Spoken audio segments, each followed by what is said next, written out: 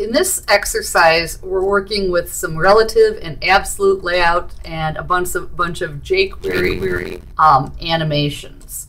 So this recreates an exercise that I used to do in Flash. And since Flash isn't really being used for web pages anymore, well, I missed it, and so I brought it back. So I've created this haunted house image with a bunch of images from Pixabay, and I've added interaction with them with JQuery. So you can click on anything. If you hover your mouse over and it changes to a hand, you can do something. The pumpkin you can actually drag. Some will fade. Some of these do the same thing a different way. This one becomes opaque. And then Frankenstein runs across the bottom. I don't have you clicking on that guy, so you can't do anything with him or the house. So, and you can click on things again if they stay on the stage. So that worked okay. It lost one, and I'm not sure why. Because in Chrome, I didn't get my moon to show up in the sky. When I'm in Firefox, my moon shows up, and the moon you can resize. So that's an additional effect that only works in Firefox. It doesn't even appear in Chrome. But you get to have some fun with the various JQuery elements. So let's look at the page source.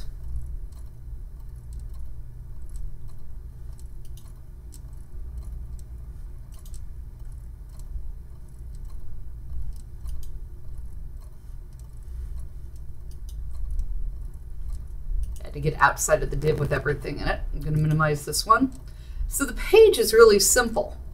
I've imported both JQuery and JQuery UI. You'll have to Google that to find the CDN for JQuery UI. I got it with the same place I got the Google one. You go out to the Google CDN, and then the JQuery UI gives me a couple special effects.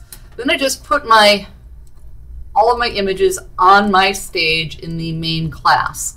Now the CSS is interesting and important. So I start, constraint is for my main class, width, height, position, absolute. So my container is absolutely positioned, and my images inside it are positioned relatively.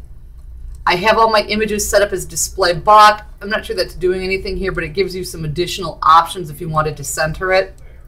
I have my house. You'll notice that all of these have a display none, and that's because when you begin this, if I refresh it, watch, the whole thing fades in. They all fade in together. So everything started at a display none so that they can fade in together. And then each item in here has a position of absolute, a left and a top position, or sometimes I'm using it from the bottom. And if I wanted you to be able to interact with it, I changed the cursor to a pointer. So I have CSS on each one of those. And then the important part is to look at our script. And so I've brought in JQuery, which goes outside the document.ready function. So Jack, my jack-o'-lantern, is draggable. My moon is resizable. Those are my two JQuery UI functions. And then everybody's fading in over 3 seconds.